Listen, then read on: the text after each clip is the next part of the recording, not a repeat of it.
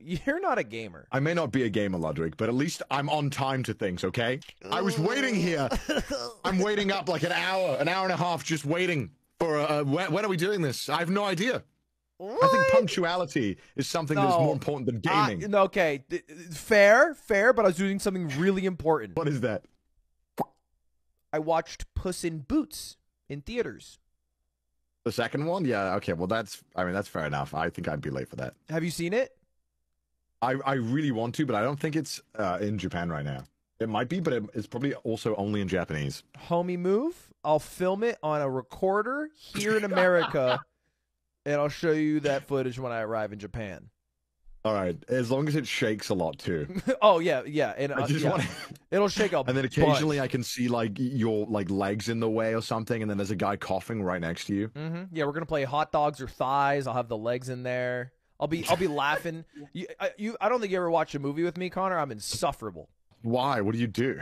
Because like I find certain human interactions that seem uncanny to me very funny. So it'll be like a serious line of dialogue. Okay. Like, did you see the new Avatar? I did, yeah. Okay, there's a scene in the new Avatar where they're talking, and it's Jake Sully and his family, and his wife's like, Jake, we need to protect our home, and Jake's like, he says like Sully stick together, and I started busting up laughing in the theater, and I laugh really. I go like this. I go, it might cut out. I go, because I thought it was funny that he had the Boston accent in a land full of Na'vi. So it's not spoilers. Everybody knows that Sullies stick together. It's one of their main traits.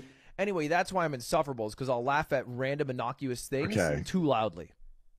That's fine if I wasn't in the theater.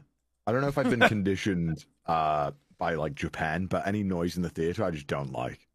Oh yeah, you guys are all like fucking. You can't make any noise. Dude, I always remember that one George Lucas story, because they aired Star Wars there, and then they said nothing after, and then they thought the movie was shit, like the people who made the movie, but it was like, then they were like, but it was actually the Japanese people's sign of respect that they loved the movie.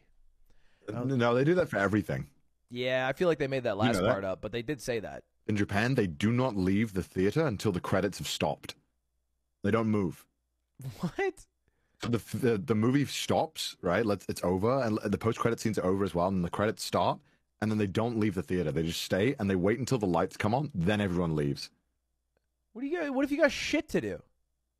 I mean, dude, I walk straight out. I feel like such a menace, because you know when you're like, you just walk down there, you can feel that everyone's staring at you like, God damn, you know they wish they had the freedom that I just had. You know what I mean?